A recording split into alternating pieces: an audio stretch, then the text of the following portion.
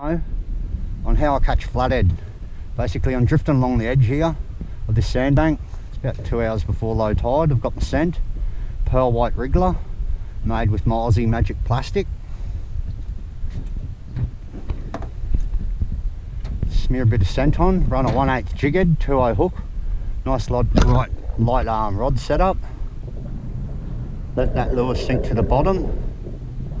Give it 2 jigs, let it sink. 2 jigs, let it sink. Generally a big lizard will grab it as it's sinking. Hook up.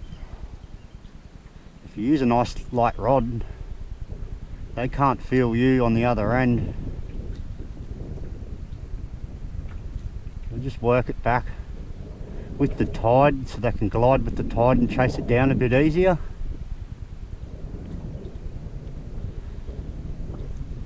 A lot of the casts will bring them up into the area close to you.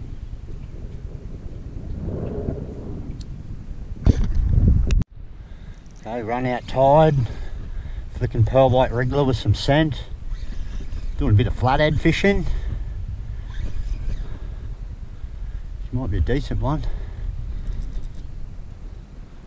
There's a feel about, yep, she's a cracker. Hey, gobbles. Hey, gobbles, look at this. Hey, Aussie Magic. That's what happens when you fish Australian made.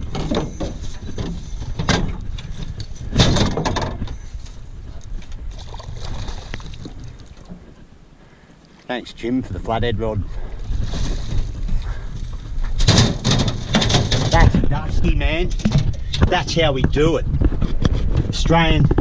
My Australian plastisol Aussie Magic plastic wrigglers, man. Run out tide, bit of scent,